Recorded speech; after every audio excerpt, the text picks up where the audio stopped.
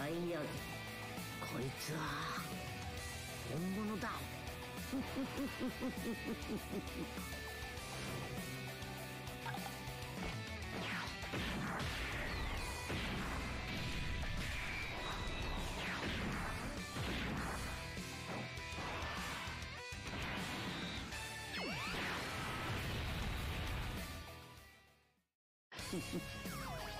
れがなんだかわかるか？お月様さ。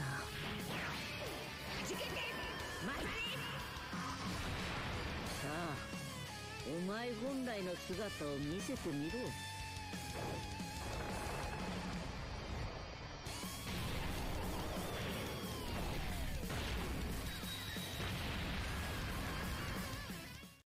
What is going on, guys? My name is Germ and welcome back to the channel. If you're new here, please leave a like and subscribe. So Turles' details have finally released. I think Turles' animations are actually really good, by the way. I'm not gonna cap with you guys, like, whoa, they popped up.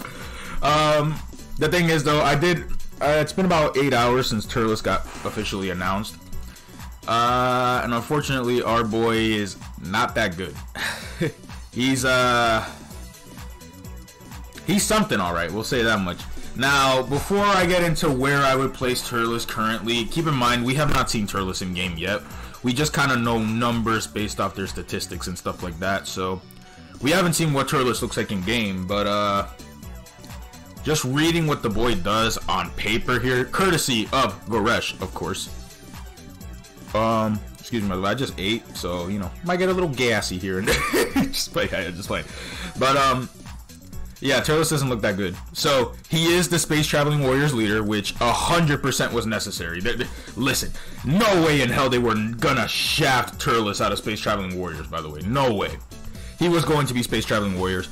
Pure Saiyans is an amazing surprise. So, Turles' team is crazy already, just off of those two categories alone. Planetary Destruction and Low-Class Warriors get the 200% leader skill. So, every Turles, every Bardock, every... Tech 23rd World Tournament Goku gets on there. Broly is going to be on there. Cooler, Frieza. So not bad. Not a bad 200%. He stacks attack. No defense on super attack. And he gets 6% HP. The healing is nice, but no defense, me no likey. We'll say that much. He has an intro. The intro sucks, by the way. He only gets it against a Goku's family enemy or a Kid Gohan. None of the most difficult fights in the game are against a Goku family character or Gohan kid.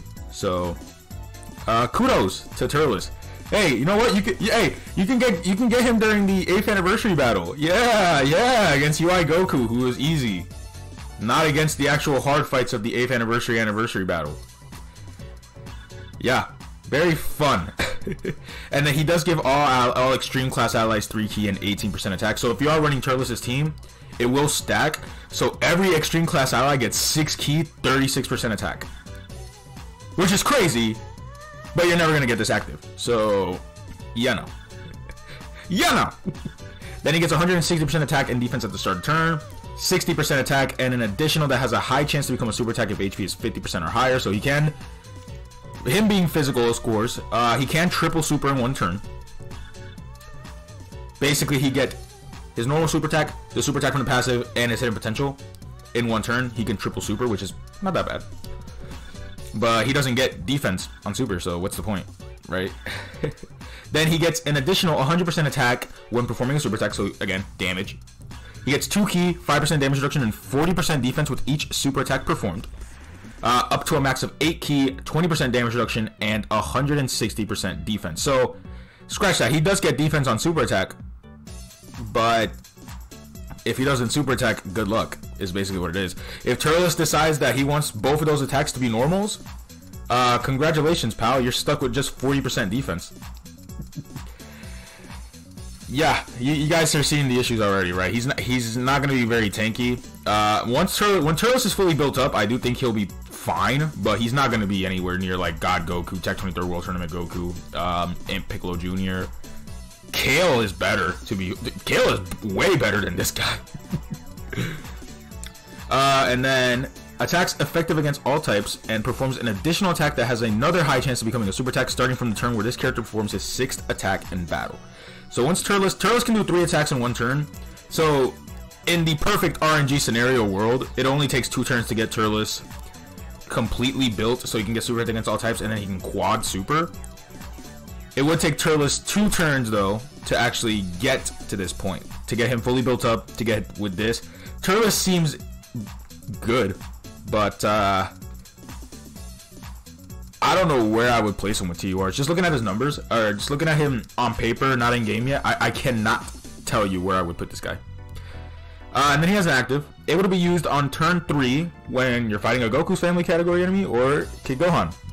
Again, where are you doing this? Or 6 turns from the start of battle. So, unless they decide, we haven't even gotten Turles' celebration info yet. We do have some things in the celebration details, by the way, that I do want to take a look at. But the thing is, you're not getting this active ever. Like, you're not getting his intro, you're not getting his active skill active. It's just going to be a big mess to get Turles to this full potential. Unless they decide to drop the hardest event in the game, like an extreme legendary Goku event or something like that, you know, and Goku does like 5 million as the damage in the final turn or some shit. But keep in mind, stacking characters are just going to crush that again. So, you know, whatever. Same warrior race, big bad bosses, thirst for conquest, brutal beatdown, prepare for battle, destroyer of the universe, and fierce battle. Pretty standard Turles link set. Space traveling warriors, pure Saiyans, planetary destruction, low class warrior, movie bosses, terrifying conquerors. Thank God they didn't give him anything to do with terrifying conquerors, and final trump card. Yeah, Turles, unfortunately, boys, I want to say he's a top 10 TUR, but I mean, if I'm going to be realistic with you, I think the Gammas are better. I think Kid Goku's better. Kale is better. God Goku's better. 23rd World Tournament Goku better. Piccolo Jr. better. God Goku is better. I think I already said that, though. Like, I would probably run Bardock over Turles. If I had Yamcha, I'd probably run Yamcha over Turles.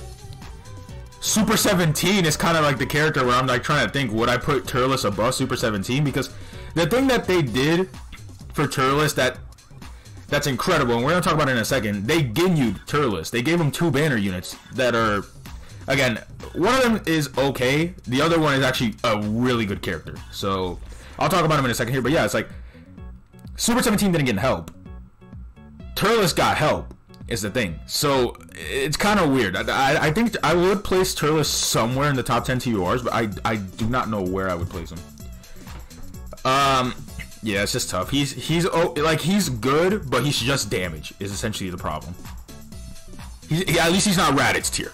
Hey, he's not Raditz tier. So let's go ahead and talk about his banner units now. So we have here Cacao, Days and Cacao. This is Turles' first banner unit. Turles did get 2 banner units, which is awesome. By the way, that was incredible design, incredible choices here. Let's go ahead and talk about it. So Days and Cacao, Space Traveling Warriors, 130% stats, and 3 key. This is where I think they're kind of bad. This is the bad one. I think Amon and Raisin are actually very strong, but these guys are okay. So they get 30% attack for 1 turn and a high chance to stun. 2 key, 150% attack and defense. An additional attack that has a high chance to become a super attack. 10% crit and 10% dodge for each Space Traveling Warriors category ally attacking the same turn other than this character. So right there, if you run them in slot 1, because we'll get, let me finish the character and I'll talk about it. So then they get an additional 150% attack, medium chance to crit, medium chance to dodge as the second or third attack on a turn, and they get 30% attack and defense per each super attack performed. So you want to run this character full additional. The issue is, fellas, at their max, they will get, what is that, 50% dodge and 50% crit as a second or third attack on a turn, which is good, but they don't get any defense on super attack. So these guys are just raw stats, and they're not getting that much defense. Like, once they super attack all the way, I don't know what their stats would be. So I'm assuming they'd probably be somewhere in like the 300 to 400k range once fully built up. But like, I can't really know. Nobody would really talk about their stats. That's the problem, man. It's just the boys, they don't have defense at all, right? You're relying on dodge. Just dodge alone won't cut it, right? And it's a coin flip. So the coin flip decides to fail on you, guess what? You're dead. This character will get you killed. So links are loyalty, destroyer of the universe, team Turles, brutal beatdown, thirst for conquest, solid support, and fierce battle. And then Space Traveling Warriors, Join Forces, Terrifying Conquerors, and Planetary Destruction. So they're on Turles is 200%, and that's it. Like, they're okay. They're nowhere near, like, Chilai, Fasha, STR Krillin, Android 8, STR Piccolo. No. They're not touching that level. Now, this unit, though. hey, these guys, though. They're kind of in that range. I'll be honest with you guys. I do think they're kind of there. So let's talk about it. Amon and Raisin. Planetary Destruction, 130% stats and 3 keyed. 30% defense. There you go. Already better. High chance to seal, which is kind of eh. They really just should have gotten guaranteed sealing, but it is what it is. 150% attack and defense start turn. Planetary Destruction category allies 1 key, 30% stats.